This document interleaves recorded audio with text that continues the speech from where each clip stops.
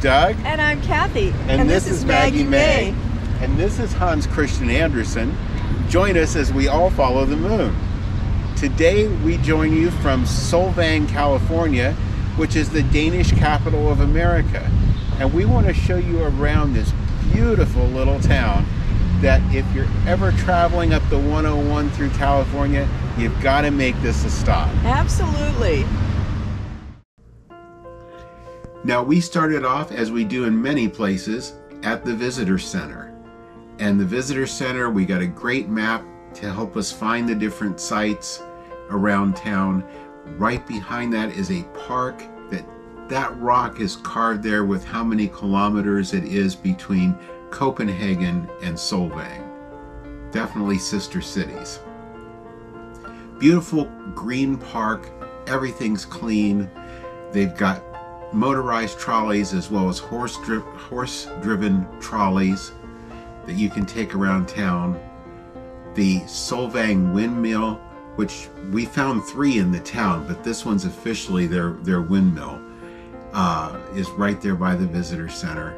And everywhere you look, it looks like you're in a different world. There's a lot of outdoor activity as far as the restaurants and eateries.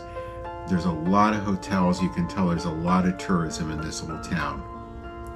They pay respect to their 3 founding fathers.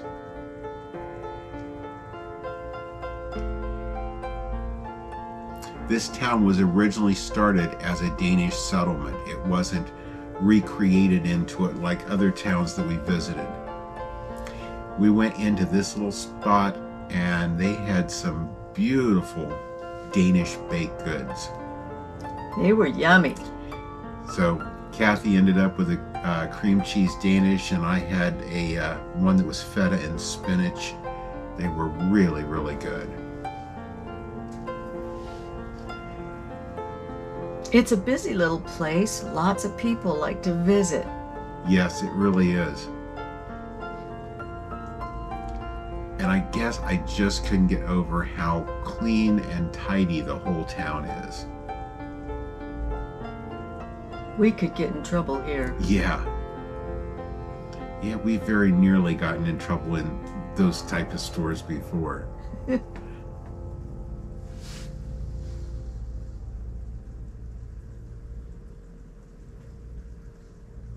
There are little out-of-the-way areas throughout the town. It's not just one area of a couple of blocks down the main street.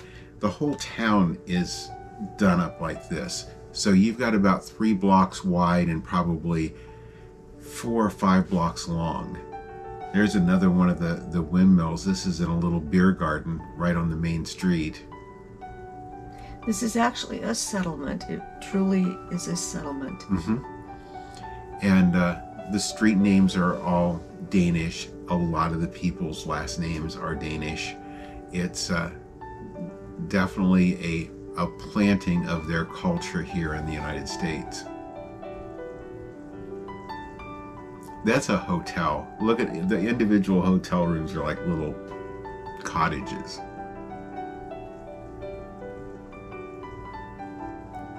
But everywhere you look, it is definitely like being in another world.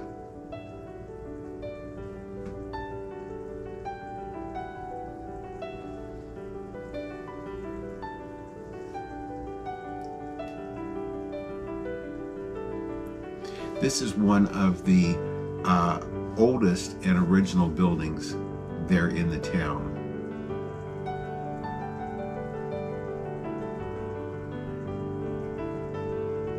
It seems like such a happy place. Yeah, very much.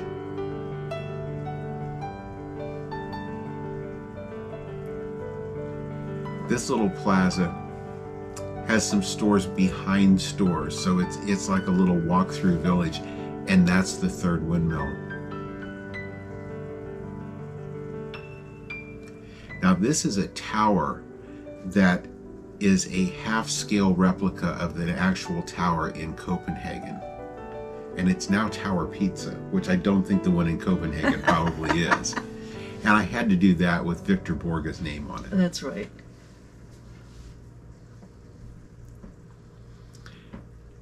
Now, one of the things they're known for is the motorcycle museum.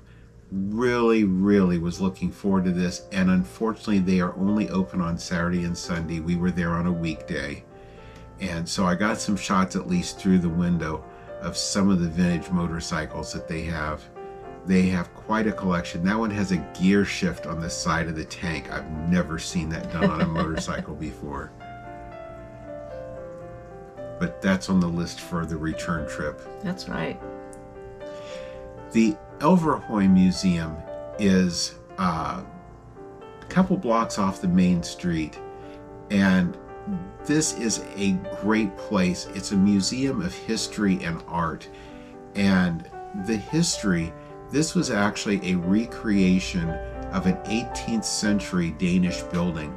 There is not a single nail or screw in that building. It's all put together with wood joints, pins, made the way that they constructed buildings in the 18th century in Denmark. They've got some great Danish artifacts in there.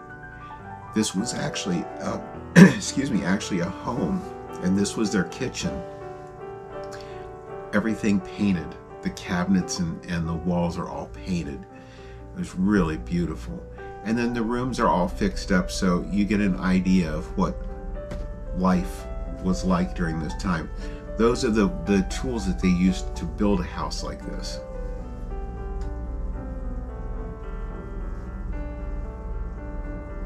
Not only do you step back in time, but you step into another world, another part of the world. Another culture, entirely, yes. So not only is the museum great, and the building that's in that the museum's in is great. They've got a great little courtyard around the back side of it, and this is a layout of what the city of Solvang looked like when it was originally founded. And they've got the street names on there. There were some street names that were changed, I believe, in the 50s. Yeah. But this is what the little town looked like originally.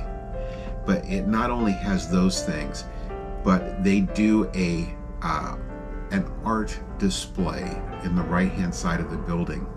And while we were there, it was called Music is Love. It was photography by Henry Diltz. And you'll see a lot of famous faces there on the wall. He has got countless photographs. He is the only photographer to ever win a Grammy. I thought that was really neat because of the work that he's done with the artists and album covers and that sort of thing. Tina Turner, that we just lost right there. But it's amazing. The pictures tell such a story. So after the downtown, it was time to roam the countryside. And roaming the countryside, this was only about 3 or 4 minutes outside of town. But Sunstone Winery, you drive right in through the vineyard. Grapes are on the vine.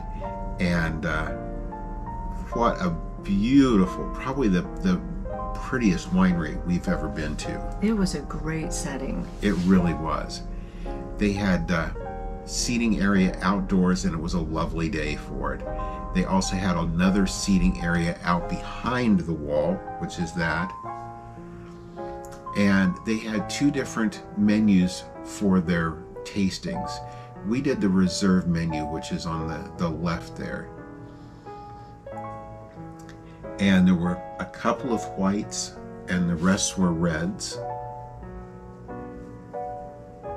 And I say we, Maggie didn't partake. She just laid there and watched. They also do have a tasting area inside that they'll use in inclement weather. A little gift shop if you want t-shirts or anything to remember the visit by. And then they also have their cellars where the wine is actually in the barrels they're aging. This felt like stepping into the old world. Yeah. It's beautifully done. The building has been there for a few years, but it's certainly not as old as it looks. It's been created to look like an old Tuscan building and done very well. And good wine, too. Next is the Old Mission Santa Ines. This came about in 1804, and this is one of the original California missions.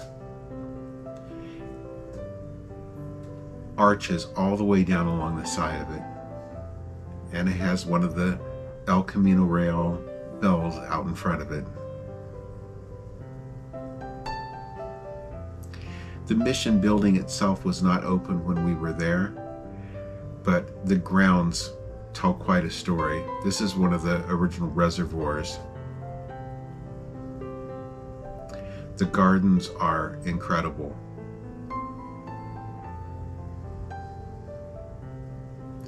There was an Indian village at the rear of the church. These are the foundations that are left of those buildings.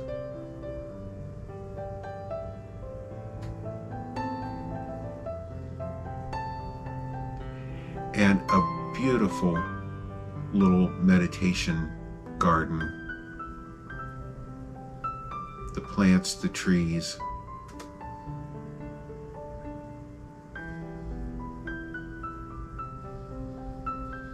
This is right on the very east edge of town. So it's probably could be walking distance. It'd be quite a little walk, but we drove out to it. This is their rose garden.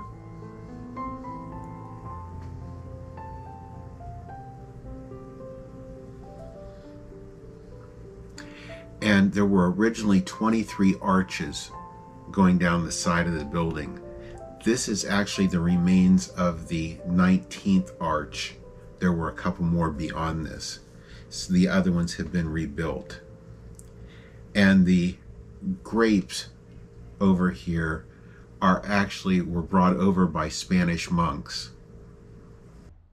So Cathy, what did you think about our day in the Danish Capital of America, Solvang, California? This place is awesome. I've been waiting a long time to be here. It is amazing. It has something for everyone. The landscaping is beautiful and everything is so clean and well maintained. If you haven't been here before, this is a place you definitely have to put on your bucket list. So with that, if you've enjoyed our video today, leave us a thumbs up. We certainly appreciate it. And if you haven't already subscribed to our channel, please subscribe and ring the notification bell. And that way you'll know when all of our videos come out. And thank you for following us as we follow the moon. Thanks for watching today. If you haven't already, please subscribe to our channel. And be sure to ring the notification bell so you'll know when new videos come out. Don't forget to follow us on social media too.